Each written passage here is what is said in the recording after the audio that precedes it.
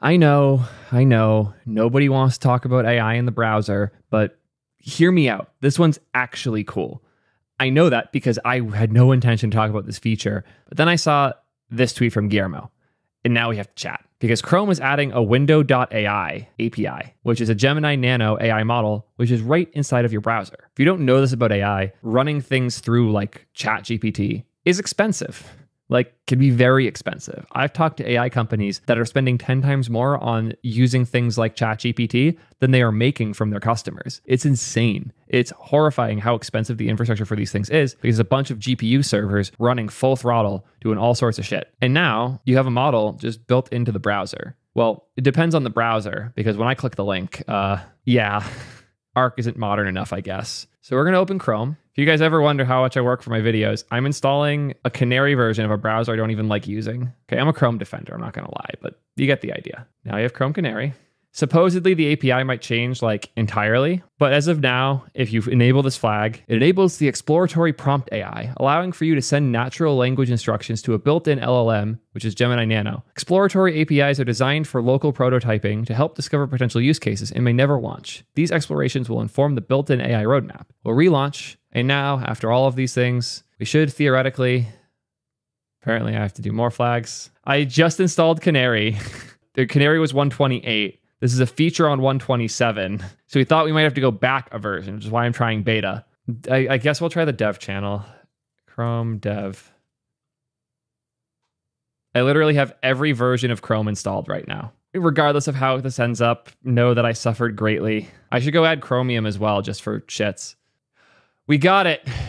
The dev version of Chrome appears to have this work. What am I doing with my life? Okay, we did it.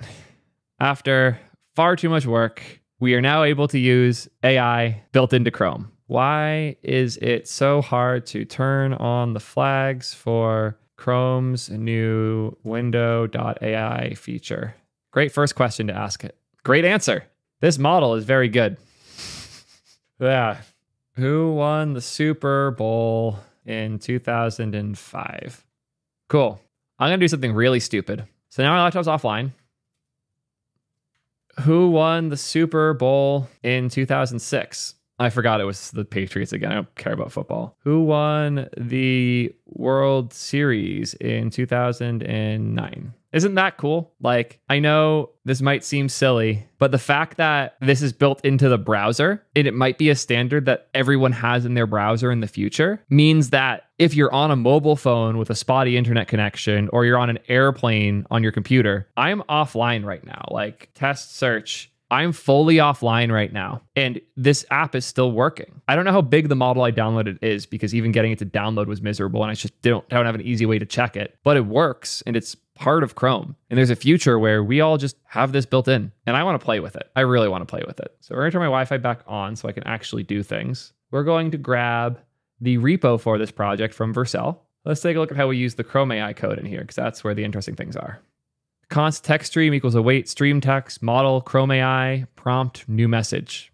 So this is using the Vercel AI SDK, which if you're not familiar with it already, it's one of the better ways to do AI stuff in the browser. Where is the stream? Yeah, it's coming from AI. Vercel actually snagged the AI package on NPM, which is just kind of hilarious. Anyways, streaming this in seems pretty easy.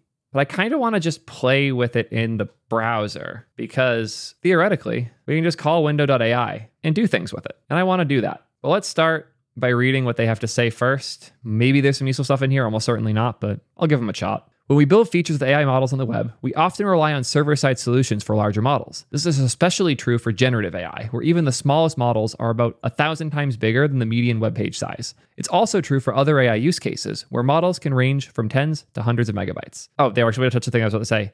These models aren't shared across websites. Chrome doesn't really let you share resources across different sites that are on different domains. There was a dream that we had back in the day that if we all sourced things from the same place, like Skypack, for example, Skypack was meant to be a CDN for node modules. The goal here is to make it so you don't have to install every module. You can just get them via a script tag from someone else's CDN. The benefit here, theoretically, would be that if 3 websites were all using version 10.5 of Preact, then you'd only need to have it saved on your computer once, and then all the other websites you go to would just reference the same cached bundle. There was an unexpected problem here, though. The issue is that this makes your browser trackable. How? Well, if you have unique bundles that you're putting onto different websites, you can track how long it takes to load it. So you know if somebody's been to another page before or not, based on whether or not a given JS file is in their cache. So there's effectively no way to set up caching of assets across different websites without making the web much easier to trace users on. So Chrome quickly rolled back the idea of letting multiple websites reference the same cached file for a JavaScript tag, which was the right call, but it sucks because now there's literally no reason to use a CDN for your stuff if you could just put it in your own CDN. Like using an external source for your JavaScript is suicide because we can't share these things across sites. Now imagine if instead of a 20 kilobyte JS file, this was a gigantic 200 plus megabyte model. If 2 websites use that, that's 400 megs. If 5 websites you go to use that, you now have a gig of storage that's like 5/6 redundant.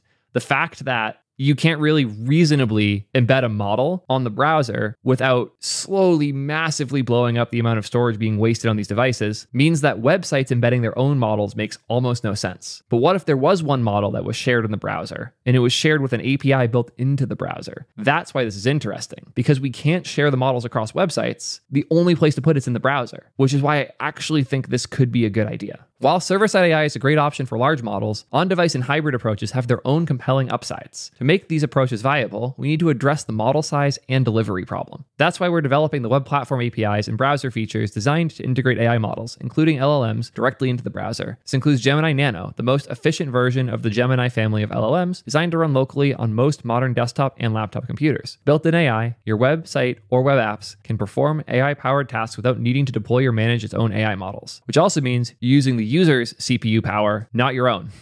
I was hoping they would have actual documentation. Is there really no documentation of this feature at all? Yeah, I just have to figure this out myself at this point. Const session equals AI dot create text session. I don't even know what options it takes. Session dot, I don't even know what to do with this. Const working equals await. Working has execute and prompt. Nice. What is the square root of pi? Okay, that's not too bad. I was expecting that to be worse. Cool. The code to actually use this is quite simple. I can prove that by opening up a very, very simple code base. Bunx create vite at latest.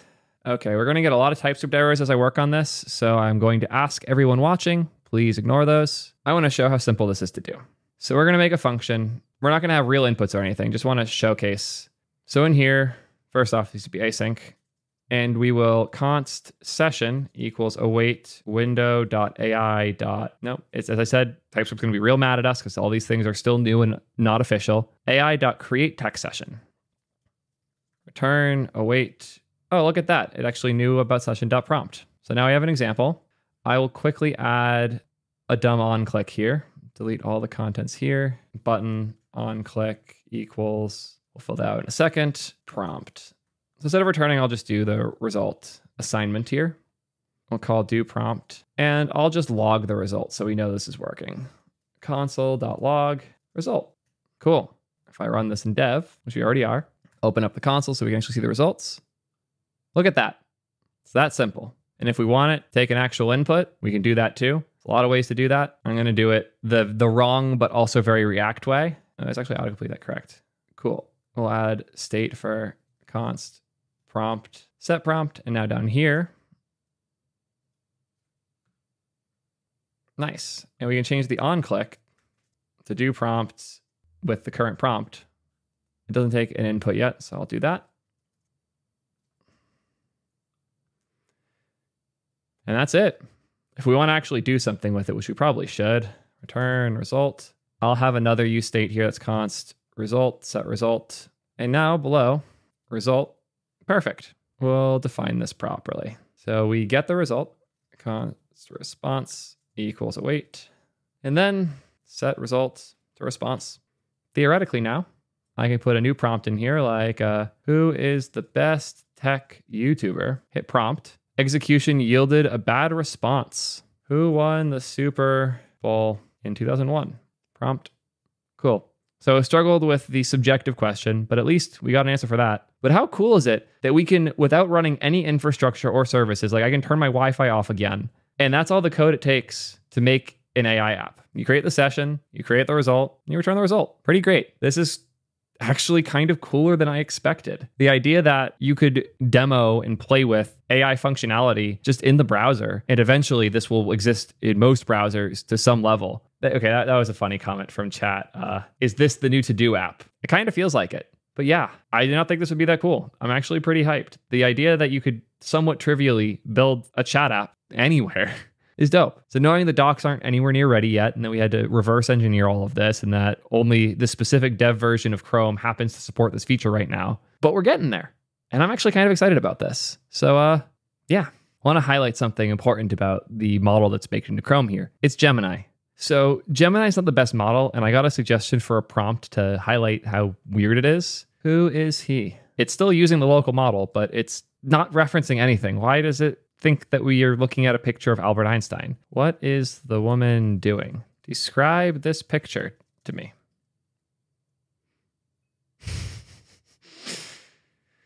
They're all wearing casual clothing, and the background is dark and undefined. Oh my God. What language does this web page use?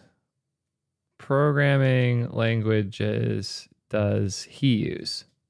Okay, for the first time, it actually says it does not have enough context. Describe this.